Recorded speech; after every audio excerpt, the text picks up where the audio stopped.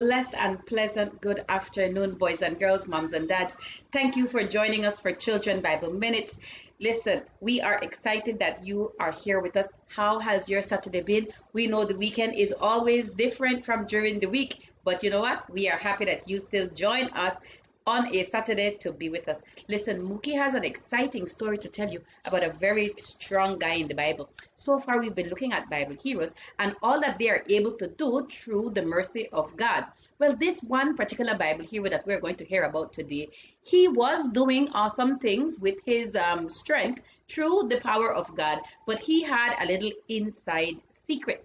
His name is Samson, and we're going to hear all about Samson's power and how he used it. So let's listen to the story of Samson. Samson, Judges, chapters 13 and 16. The Israelites were in trouble again. Along came a very strong man named Samson. God had chosen him to save the Israelites from their enemies, the Philistines. Samson knew that as long as he did not cut his hair, he would always be very strong. Samson was in love with Delilah. The Philistines told Delilah they would pay her if she found out what made Samson so strong. At first, Samson lied to her. "If you tie me up with ropes," Samson said, "I will lose my strength." That night, while Samson slept, Delilah tied him up. Then she shouted, "The Philistines are coming!" Samson jumped up and broke the ropes. Delilah kissed him and asked, "Won't you tell me your secret?" Samson gave in and told her. "My strength is in my long hair." When Samson was asleep, Delilah had all his hair cut off. Samson's strength was gone. The Philistines grabbed him and put him in jail. A while later, the Philistines were having a big party. They brought Samson in and made fun of him. Samson prayed to God to make him strong one last time.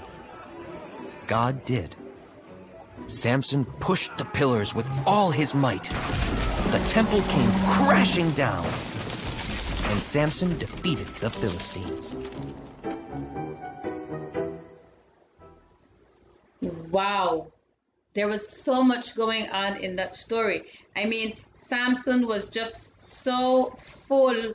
I mean, he was full of strength and he had faith in God and he believed in everything. Let me ask, you ever have a friend that you told a secret to that then used that secret against you?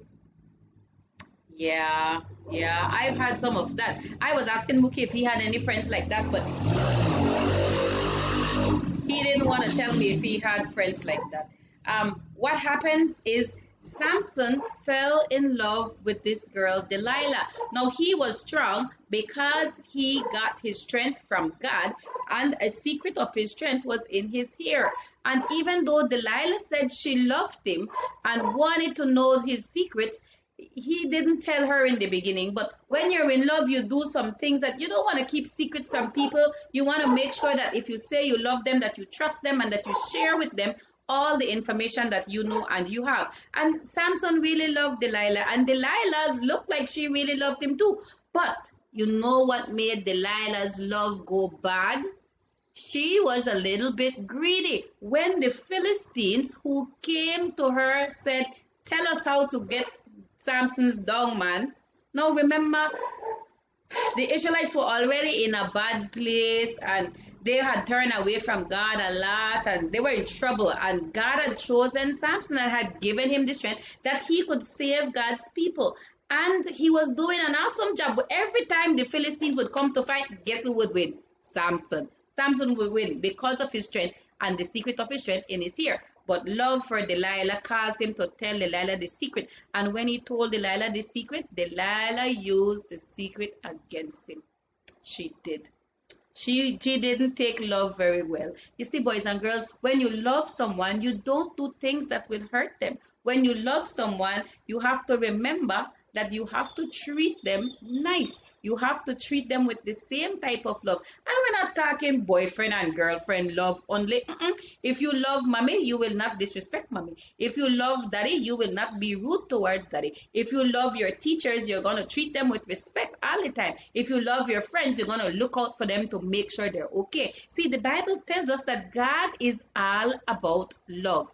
It was love in John 3:16 that made God send his son Jesus Christ. John 3:16 says, for God so loved the world, he gave his only begotten son. Love means making a sacrifice for the people that you love. And Samson made a sacrifice. He sacrificed his secret to Delilah, but Delilah's love was not true. She used that secret against Samson and put him in a very bad place. And so the Philistines were able to catch him. But you know what? Even when the love of humans fail, the love of God does not. Because even though he lost his strength because of Delilah, when Samson was in trouble, he prayed out to God, and God loved him so much that God gave him one last burst of strength. Even without the long hair, and Samson was able to push down the pillars, and those who were attacking the Israelites and those who were abusing him, he was able to win over them. Why? Because the love of God never fails. As long as we are willing to say, God, we are sorry if we made a mistake. We love you. Please look out for us. Bam. God is going to do it, because his love is not like human love. None at all. And so because of that reason, and parents, in the children's Bible, the story of Samson is there in Judges 13 and 16. Our Bible hero for today, you guessed it, Samson. Before he was born, now even before he was born, his mommy had heard from an angel never to cut his hair, because the hair was the promise. And his strength was so powerful that he killed big animals and all kinds of things. But Delilah tricked the man. Even though he was betrayed by Delilah, his faith in God never failed. His love for God never failed. And neither did God's love for him. But because their love didn't fail, God and Samson, when Samson called on God, even though the hair was gone, God gave him enough strength to push down the pillars of the temple. But you know what? I have a song that recaps the story of Samson very well. Maybe we should listen to that song. Let's have a go. I'd like to tell you about a fella. The guy was really strong. Samson was an Israelite who never got along. God gave him a mission. God said don't cut his hair. When Samson came a-coming, there was trouble everywhere. One day a lion jumped me, so I grabbed the vicious beast. When the fighting was all finished, the lion was deceased. The Philistines had captured Israel, but God devised a plan to rescue all the Israelites, and Samson was his man.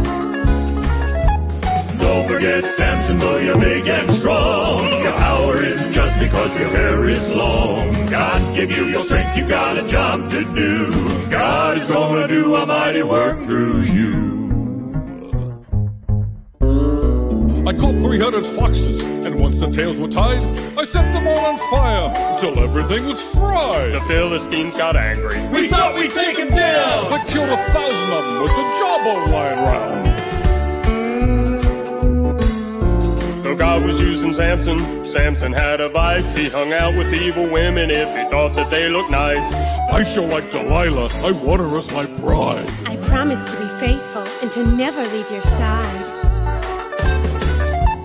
Don't forget Samson, though you're big and strong. Your power isn't just because your hair is long. God give you your strength, you got a job to do. God is gonna do a mighty work through you.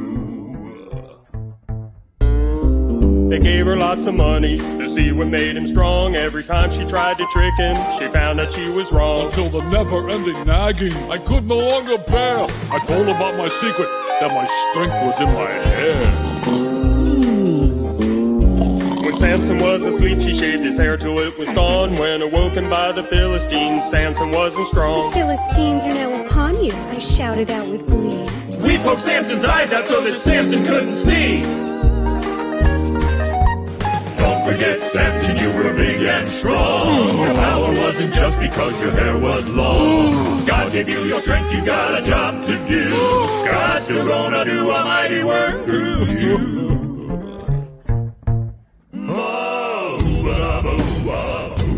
They threw me in prison and made me grind grain. Then they threw a huge festival to their false god Dagon to celebrate my capture. When they brought me out to make fun of me, they didn't notice my strength came back. And guess what else came back? Let me rest between the pillows. Did something start to shake? What is Sampson doing? Watch the pillows break! The place began to crumble. Thousands now were dead. God did it with a fellow with long hair upon his head. Don't forget Samson, he was big and strong. His power wasn't just because his hair was long. God gave you talents that he wants you to use. God is gonna do a mighty work through you.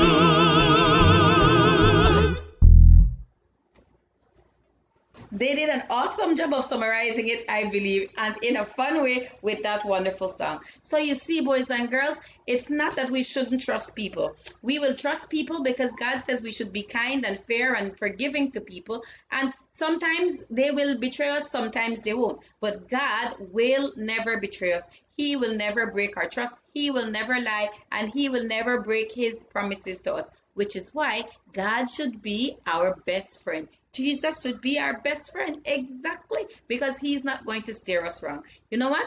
We are running out of time. Maybe we should pray. We should pray and ask Jesus to be our best friend. What do you think? Would you mind closing your eyes and praying with me?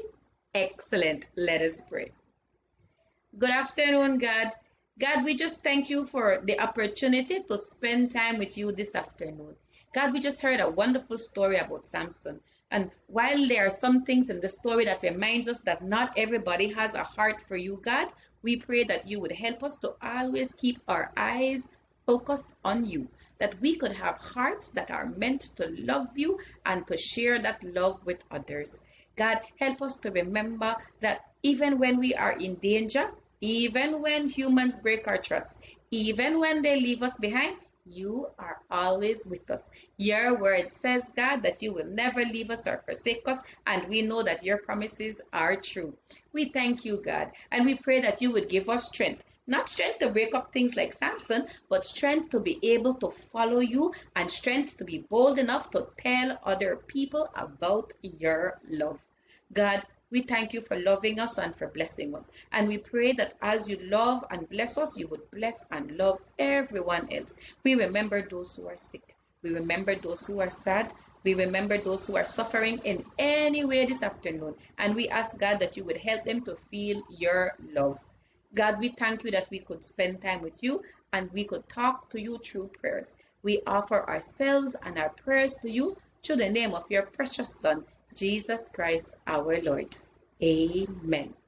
Thank you so much for praying with me, boys and girls, and thank you for joining us for Children's Bible Minute. Now remember, please, that tomorrow Mookie is not on at 2 o'clock. Tomorrow Mookie is on at 4 p.m. on Love FM TV and Love FM Radio, and then at quarter to 5 here on our Facebook page. We look forward to spending time with you. We pray that you have a wonderful and blessed Saturday evening. And for parents, we look forward to seeing you this evening for evening prayer at 4, Compline at 9, and then, of course, our Eucharist service tomorrow at 8 a.m.